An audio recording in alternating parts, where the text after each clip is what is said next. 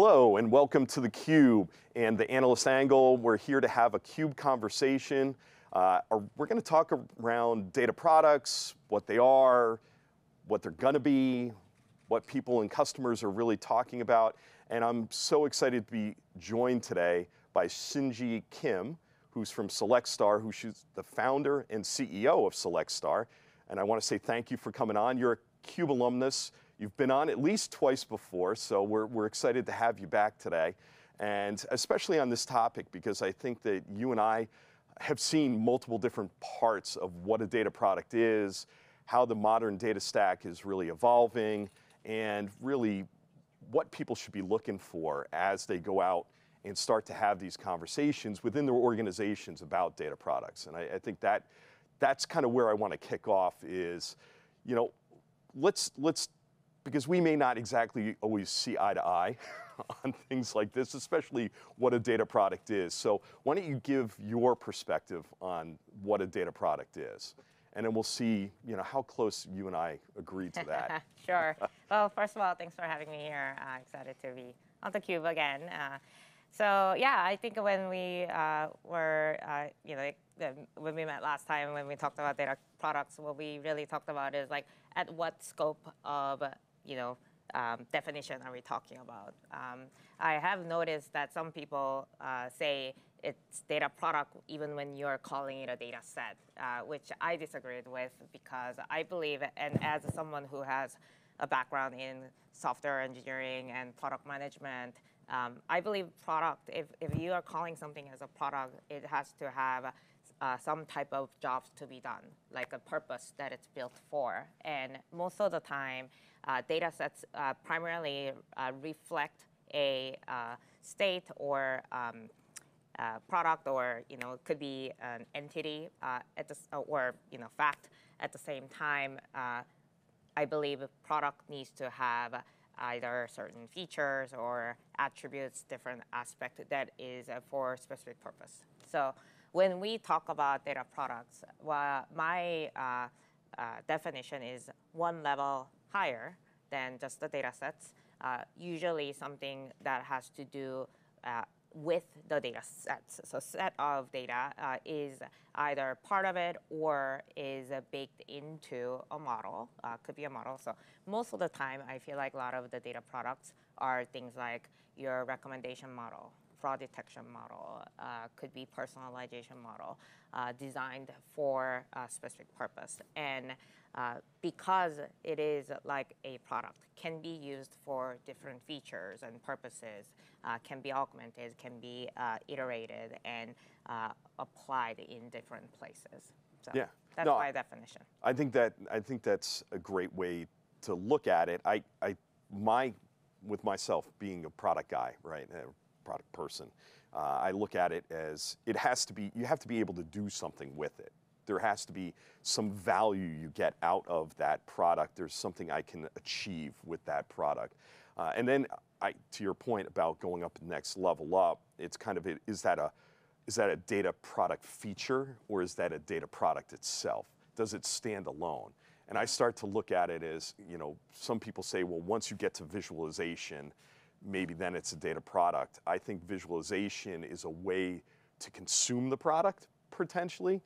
I could argue both sides of that fence, but where do you come down on what is usable? Because if it's a feature, like you said, fraud detection model, let's sit there. Fraud detection, I think, is pretty good as a product because it tells you that there's fraud or there's not fraud, and there's usable, and it's consumable. I think there's things like recommendations engines that could be theoretically, hey, it gives me a recommendation, but is that a product or is that part of a product as part of a site that I sell something on? Sure, I mean, that's why I say this is a data product. It's something that can be baked into a feature, like at the footer of your website, or it could be part of the app. So I feel like a lot of data products have a lot of applications of where it can get attached to. And because of that, it may not be, that itself may not be a product Yeah, that may not, it may not be a product feature, but then it powers the product feature, and that's why we call it, I guess, yeah, data product. Yeah. Yeah, and I think that's why I keep going back and forth with data product versus data product feature, and I think the word feature seems to be missing in our hierarchy of That's of true. that. And also when we say feature, that is also a very like ambiguous word, because we use feature for like machine learning models, like which features are we using, right? So let's not get confused about that. But regarding product development perspective, the other aspect of this data product is just more of like the other aspect is data applications, because like I think that is another type of, or can be considered as a data product whenever we you know, like if it's a very simple application, we call it CRUD application, right? User is entering all the data, and the application is giving you back all the data that has been entered by all different types of users. Whereas data applications is a, you know, I guess by default is a CRUD application, but it can have more than that. Like it will analyze, or it will, you know, run some models on top of the data that's been already entered, and then give you a different results. So I think when the data products are being utilized, it usually powers data applications. Yeah, no, I love that. See, I love that we're talking about, as we build data products, you're really building a data app. And the data app then gets exposed in some way, shape, or form to whoever the end user may be. And I think to me, I think it's a still evolving hierarchy of this, because again, because here's the one that always throws kind of a wrench at me, is when I say, okay, I built this data product, and then somebody goes, well, I took your data product, I took a subset of your data product, I took another complete data product, and I've joined them together to make that third data product that's up in the hierarchy, built on top of two different data products. Now, does that mean I built a super data product? Or is it like, you know, I took these features of these data products and started to move? I would say rather than a hierarchy, it's more of a decoupled way of looking at it, because you can always take different components out of the data product and then like make other products. Just like, you know, in software, you can take different modules and create a new application. Right. But the aspect of this like data application, I feel like is also not necessarily like subset or the superset of others, but more or less of a decoupled way. Like data applications have or will have data sets always. Does it utilize or work with a data product? I think that's like the kind of like the question here, and I think it does. It's more of like, because when I think about data apps, this is kind of the whole, like, you know, retool and a lot of other applications, internal applications that are also built on top of, you know, any databases, and in a way, how a lot of the data on Snowflake is also moving to with the Snowflake acquisition of Streamlit. Yeah, no, I think that it's a very interesting in how, and I was talking to some people. I was at a DBT community meetup, and we were talking about data products, and some of the end users of DBT were there, and they were talking about how they're building their data products within their companies. And they started to get into, hey, to your point about you know, actually transforming that data once you have it, and where did it become a data product? To your point earlier, it's not just a data set, it's I transformed the data into a data product. In their case, they were using DBT Core, but they transformed it and modeled it in a certain way. I think that's actually, we're now getting to the notion of data as a product.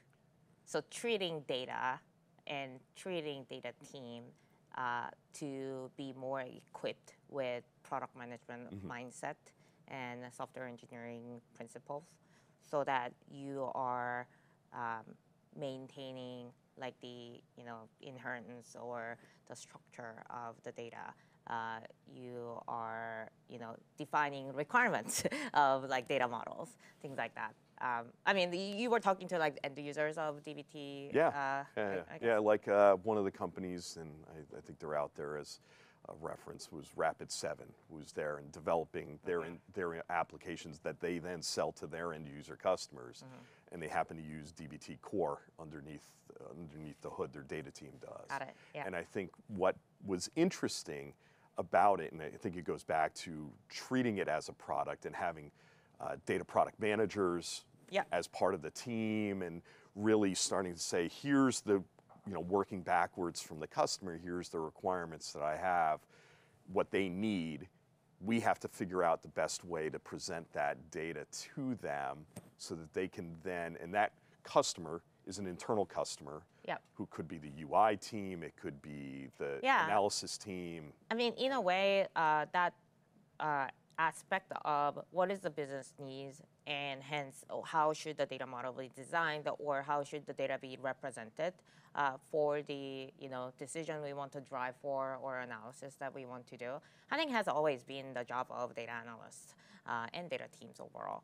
But I think this introduction of, and I do see a lot more of data product managers, data platform product managers. This, I think, is adding a more kind of like center of excellence type of layer where the data product managers can see not just like one aspect of the request, but multiple requests, and then hence being able to take in a lot of those into consideration of data modeling, but also how they can maintain so that they can reuse the data model that they already have, and there is a good data contract around how they can be used and added or changed. I think that's all where that data as a product really comes in. Yeah, no, I think that to me makes so much sense. I think that it's treating it as a product. In fact, I was down in New York City 2 weeks ago, meeting with a whole number of different data teams there and some venture capital folks that were investing in different, I guess you could say, startups. And it was sponsored by Alex Hutchins, who's runs a recruiting firm called DataWorks, and they specialize in recruiting in data teams into corporations. And so a lot of the teams we were talking with were really trying to wrap their hands around how they get a product-focused type of mentality into their companies, because I think they see it as a challenge that, I'm a product manager at heart, and I get it, and I understand how you formulate the requirements, but that doesn't come naturally to data teams. How do you see that people are addressing it? I'm seeing people recruit in people who are more like me, that have been product managers, but maybe not even in the domain that company is working in. Got it. Yeah, I guess if I were to try to think about the like the history or the experience of other data product managers that I've worked with in the past, and obviously these are mostly through SelectStar, because I would say it's fairly new roles in a lot of companies. I think a lot of them do come from more data analyst background, and this is just something that I find from a lot of data leaders. They initially start in the position of supporting the business by presenting and analyzing, helping making business decisions with data. But as they start doing a lot more of those work, they try to optimize and make their own internal processes better.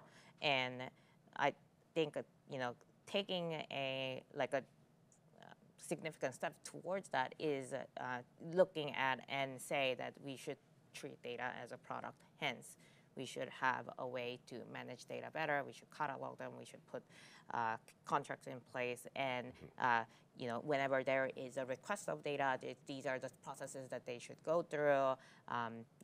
Like if there will be like a transformation layer, or if the data lands on this database, like it should have this SLA, like all of those stuff, I think comes from a lot of people that are already ingrained in data as a data engineer or data analyst, but are starting to really think about or being exposed to all different ways that the data needs to be used. Yeah.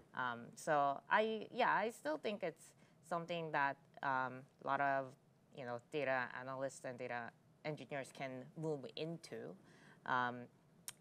It does require kind of branching out on talking to more end users and learning more about the domain level knowledge, outside of just optimizing SQL queries. Yeah.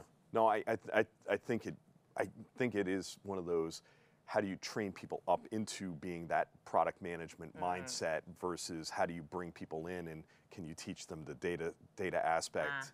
And I think I even, when I was at Manulife Financial and John Hancock Insurance in the U.S. way back in the day when I was in the internal IT, so this is before we had this, I worked with the actuarial group, and we had a grid of computers where we would do the numbers and come up with all the science behind it and all that fun stuff before it was called AI back in the day. And what I needed to be able to help them build out that grid and build out the abilities and capabilities to run their algorithms to actually come up with those numbers.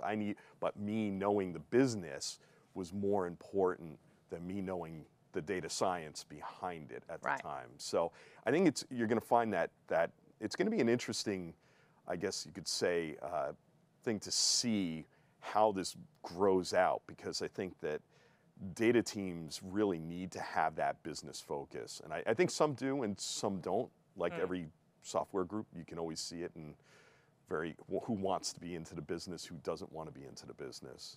Okay. Yeah. I think a lot of data people do, especially people that are, facing the stakeholders and providing those insights and analysis.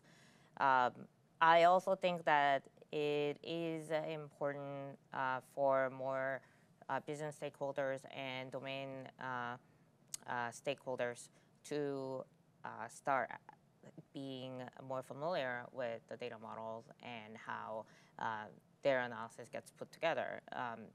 And I think that's kind of like the only way to really reduce the gap in order for both data team and business team to collaborate well. I agree.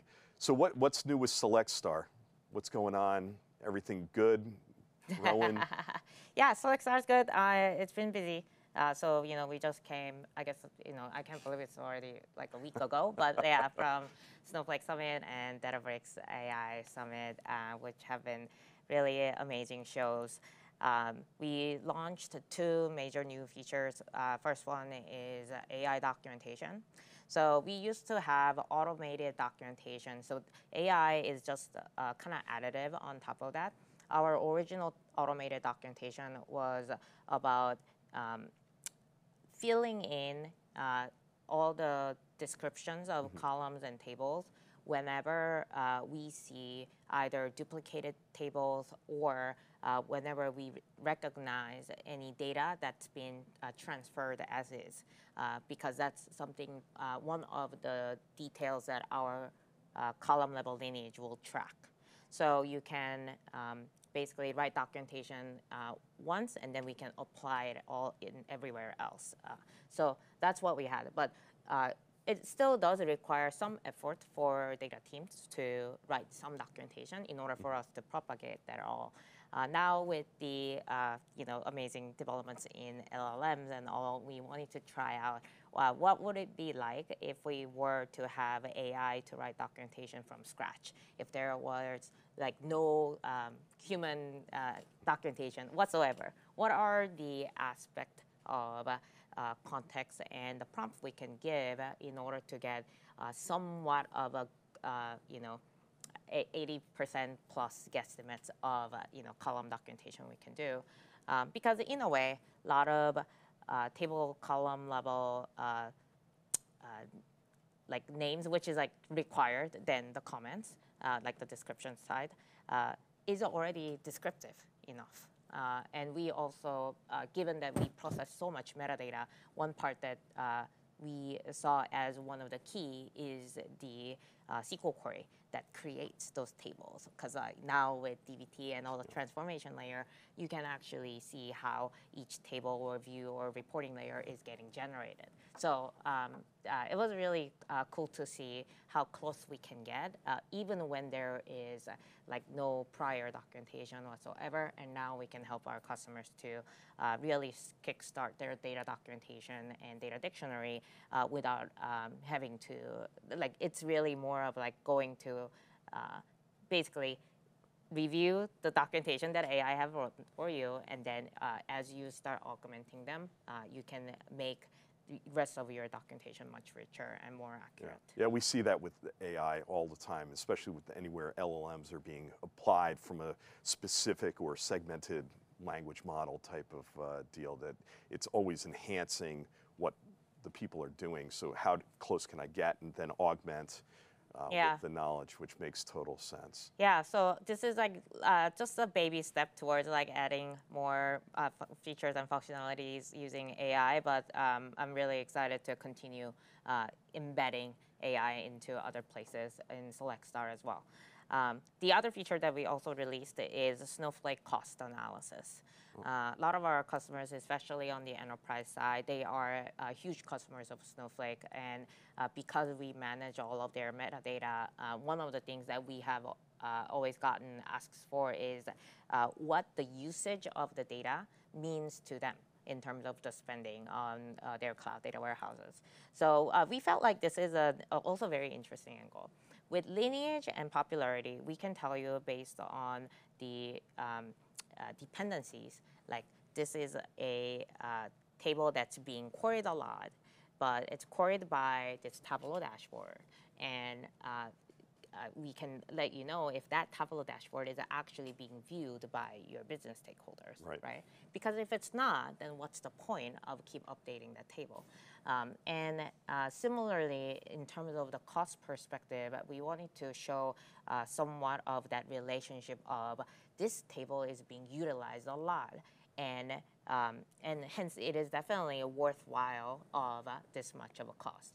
But here is a table that is being queried by different aspect, and it is very expensive.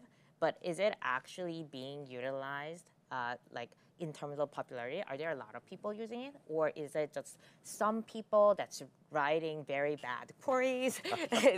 Like that type of anomalies. Is being able to see those anomalies is one part. And then for in general, companies that are looking to optimize and manage their cloud data warehouse costs better, the first step of managing your cost is by just slicing and dicing the data, by putting it into how you can segment them by user, by team, by warehouse, by your dashboards or tables or queries.